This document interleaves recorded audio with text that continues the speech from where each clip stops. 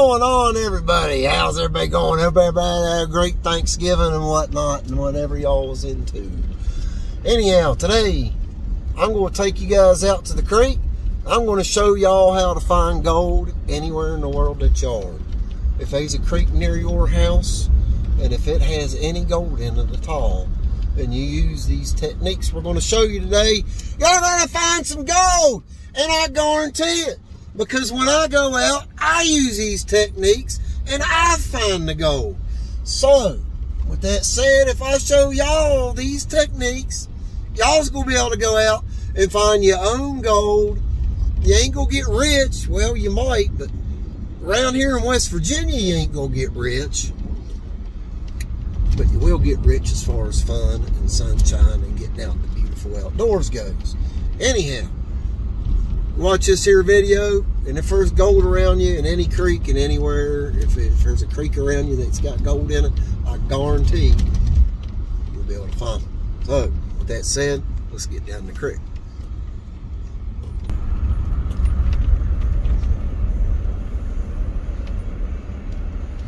Them pretty mountains, by God. Yeah, boy, we're on our way now, and if y'all ain't signed up and got your prescription here yet to my channel, I'm gonna go ahead and ask you, if you like what you're seeing, how about going ahead and getting your prescription here to my channel? That way you don't miss nothing. There's an old train tunnel up there. I know y'all can't see it because of the brush, but it goes way back in through that tunnel, through that mountain right there.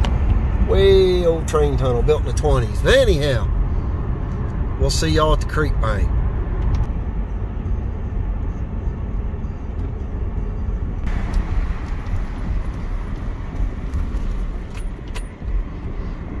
Small town America. Gotta love it. And yes, I stopped for the light. I bet y'all thought I was gonna blast right on through her, didn't you?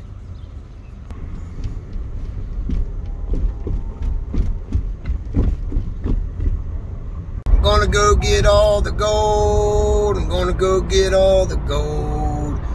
I'm getting old and I'm feeling cold, and I don't really care because I'm gonna go find some gold. Yeah. Alright, everybody, here we are down at the creek. Good old Honeysuckle Creek, West Virginia. Love it. Look here. This here's our Dream Met Sluice. Throwed it in the creek. I bought this puppy off of eBay. About $115 a year or so ago when I purchased it. Comes with everything you see right there except the black mat. I added that. Look at all this quartz. This creek's full of quartz, I'm telling you. Alright, set her up about 8 degrees pitch. See that V? You got a V right here. That means that puppy is set up nice. That is good flow. That is what you want to see. Beautiful. Alright, come on guys, let me go show you my hole. Never mind. Let me show you where I'm digging. Y'all don't want to see my hole. Y'all just want to see where I'm digging. Alright guys. That's my original diggings. I'm going to start working this shelf back this way a little bit. Now I just throw the shovel in here. See all this quartz? Look at this. When you're looking for creeks that may contain gold, this is one of your best indicators right there. Round washed quartz pebbles. Look for them. Learn to identify them. You'll see red ones that's covered in rust. Yellow ones.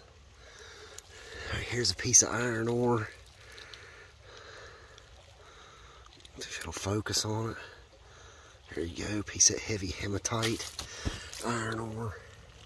And you got all this quartz in this stuff. That's what you want to look for. If you see this kind of material in your local creeks, guys, you want to pan it. You want to try it. Because quartz is a very good indicator of gold. And this heavies, look at these heavies. Big old piece of heavy iron ore right there. Look at that. And then you got the quartz. Oh, this is some of the tailings, because I will shovel out of that hole and I'll classify it down to 1/8 inch minus. That way all I have is stuff smaller than this mesh going through my sluice. That is removing a lot of the competition out of it. There's a piece of petrified wood fossil. You can see the grain in it. And all the quartz. This quartz, this is the stuff you want to look for. Everybody says, well, how do I know if there's gold in my creek or in the area I'm in? You want to look for quartz. See that rusty mineralized lines in there? This is good mineralized quartz. This stuff at one time was carrying gold, and it got deposited all over the place. Here's a piece. It got deposited, that quartz did, in with the sandstone. Look at that. That's called quartz conglomerate. That's conglomerate right there.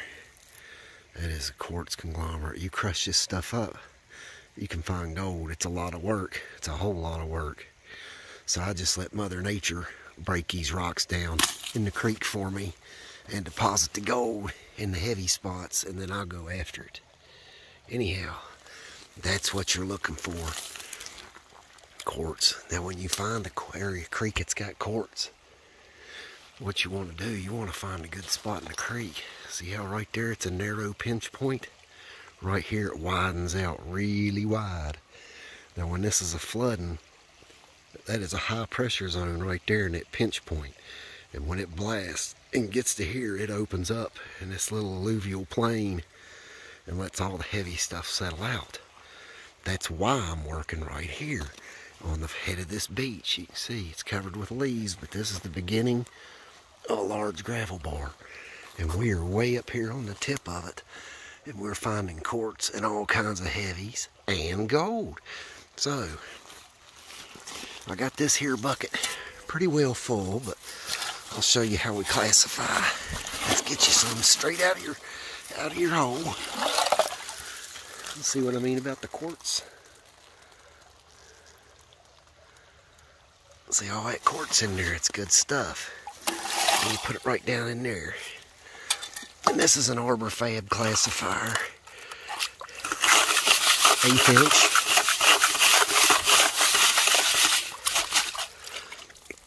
And all your, look at that piece of conglomerate. See the quartz stuck in it? There's gold in this stuff. That's nice and heavy too.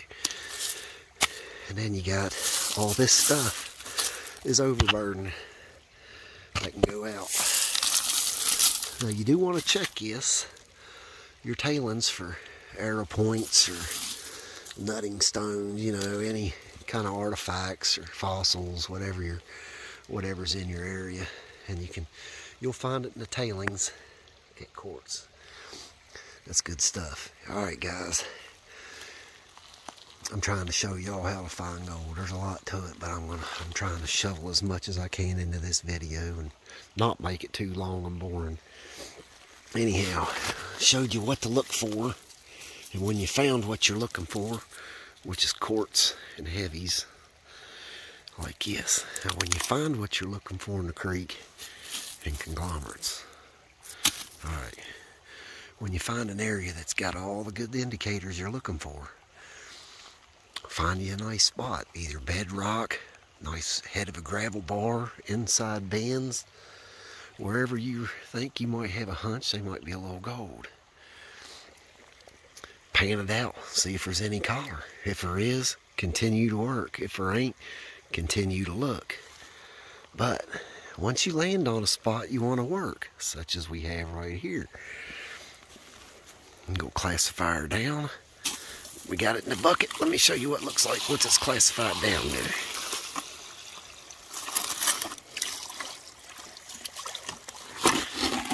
Right there.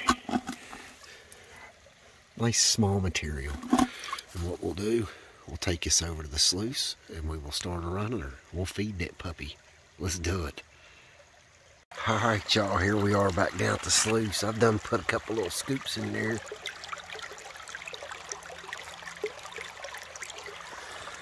Now as long as these cells are dancing, this sluice is working. Look at it dance.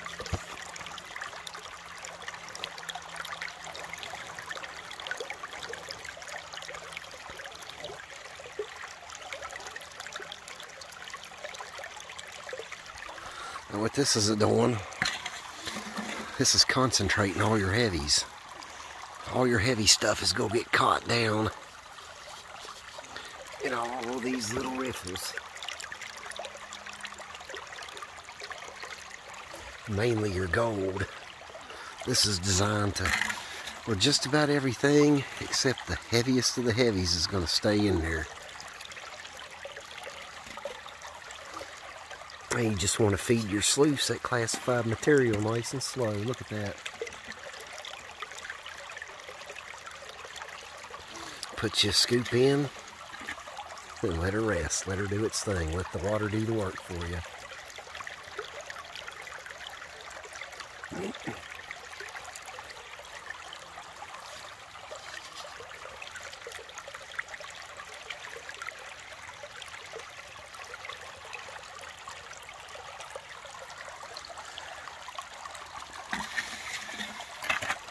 This is my favorite way of gold prospecting. You ain't got no motors, you ain't got no pumps, you ain't got to bring no batteries. You ain't got nothing like that. You just got what you carry. And it's just you and the sounds of nature. And enjoy your day. It don't matter who you are. What you do is your business. And if it makes you happy, do it. It don't matter what anybody else thinks. If it makes you happy, go enrich your life and do it. Everybody has a life, but few ever really live it, you know what I mean? So get in your car, get on a plane, go traveling, go exploring. You ain't even got to go nowhere in a auto vehicle. Just put your damn boots on that I got on for a change instead of my Chucks. Probably wearing wet boots at work tomorrow. Shout out to my homies at work.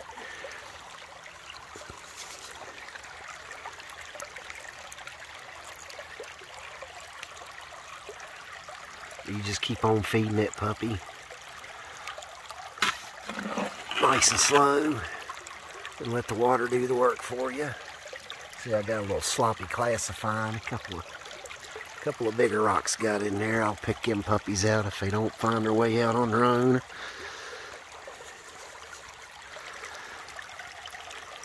Anyhow, you just keep doing what I've been showing you.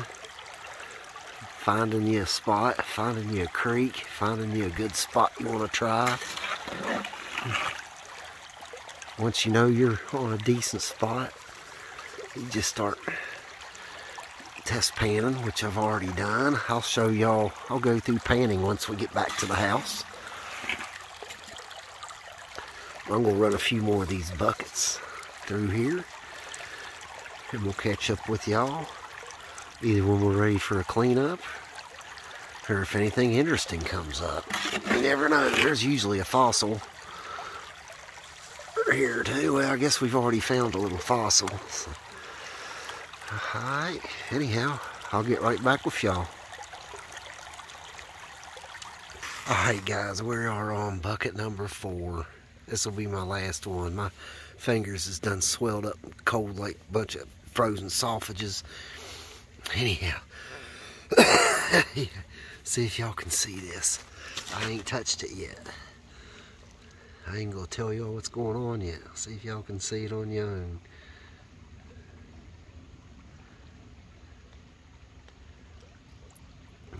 Did you see it? You see it, puppy? Right there. Look at that.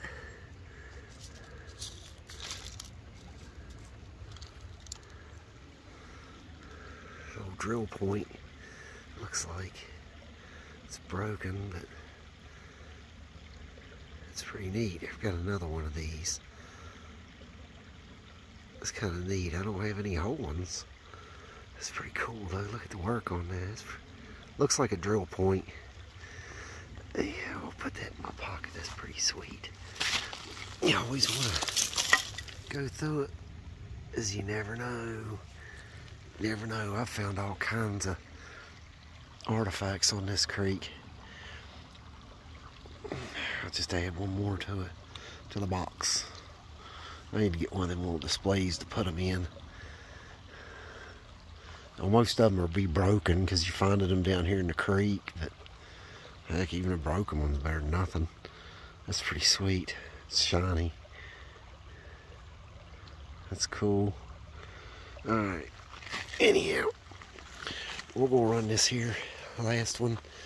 Then we're going to clean up and get ready to head to the house, and I'll show y'all a bit about panning. And then we'll see what we got. Just pulled her out of the creek, folks. My hands is froze up good now. They're ice cold. They're red like a bunch of sausages. Anyhow, this is what it looks like when you pull this particular sluice out. There's some of your heavies up there. That's some of that weird purple hematite sand we have here in wild, wonderful West Virginia. I don't see anything jumping out at me up there. And notice you're not seeing any nuggets in here or large flakes. That's the very reason I wear boots that leak water and my feet get wet.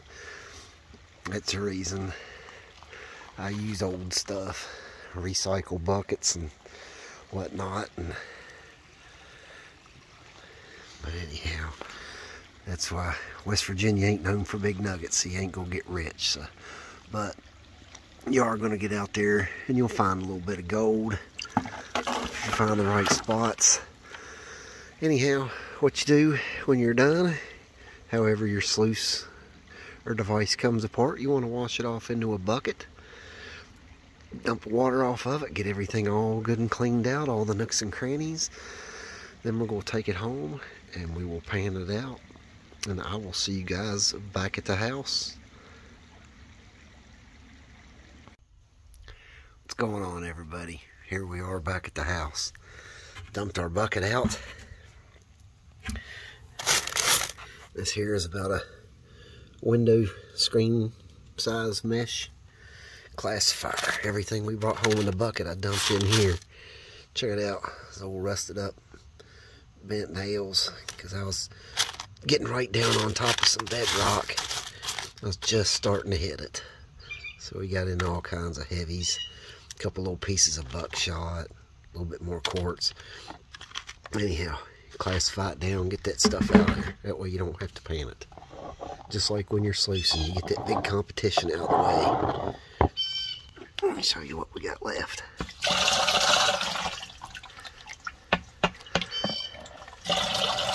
We got about a quarter cup or so. Half cup. I don't know if you can see the heavies yet. Not really. We'll get in the pan, see if we got any. We'll get over here to the tub and pan it out. This here is just a small tote you can buy over at Dollar General or wherever. Fill it up with water, a few drops of jet dry. That way your gold don't float on you. That's another reason why I pan it out at the house. A lot more controlled. Anyhow, you want to slurry it up. Gold's heavy, twice as heavy as lead, so you want to get it to the very bottom of this pan. You do that by stratifying the material that's in it, just like we are. See how it's going? It's in a semi-liquid state. It's just flowing with the water. That's what you want. And start tipping your pan forward. Wash some of that light stuff off there. Just like that. Take your time. We ain't no hurries. Bring it back. Re-stratify it. Start letting that light stuff go right on off there again. Nice and easy. Bring her on back.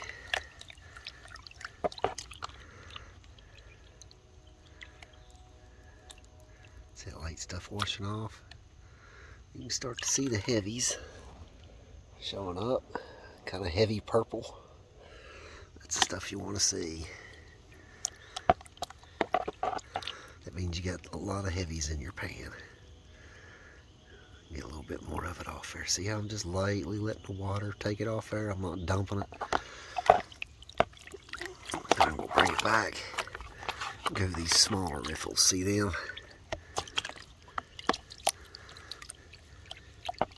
I'm going to do the same thing.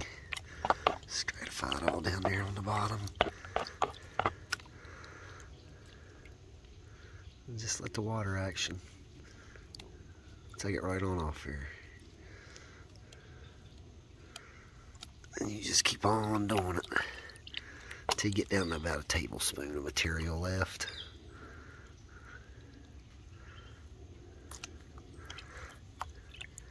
Then we'll have a peek, see what's in there. Golden West Virginia is so small and fine, you'll never see it unless you work it down. See how we're getting into that heavy purple hematite sand now. Bring it on back. Tip it, let it flow. Alright, we'll get ready to take us a peek. It's hard to do with one hand, so you'll have to forgive me.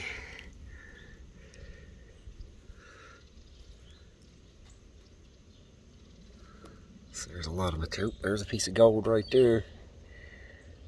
Oh, where'd it go? Alright. Oh, there it is. Piece of gold right there.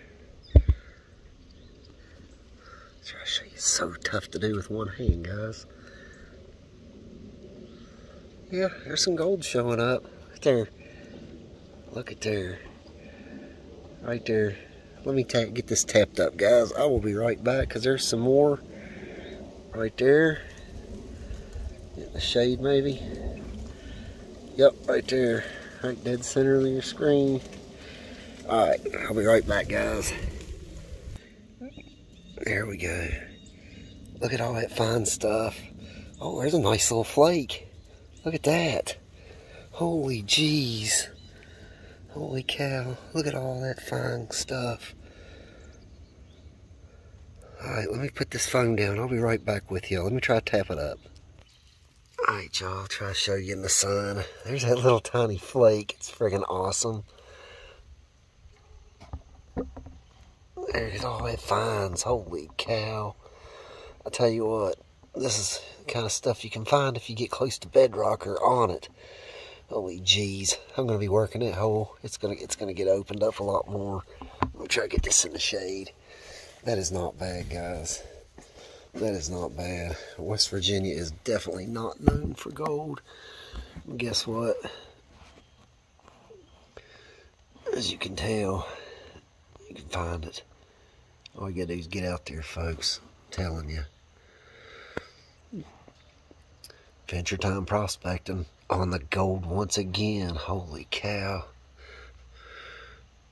4 good full buckets right from deep down in that hole. That is not bad at all, guys. Alright, guys, hopefully after watching this video, you too will be able to go out creeks, find yourselves a little bit of gold anywhere in the world you are. If there's gold in that creek, you watch this video, pay attention, you do what I done showed you. If there's gold in that creek, you will find it. I guarantee you. Anyhow, this is James. Thank you for watching Adventure Time Prospecting. If you liked it and earned your subscription, go ahead and get you on. Anyhow, we'll see you on the next one. Thank you. God bless.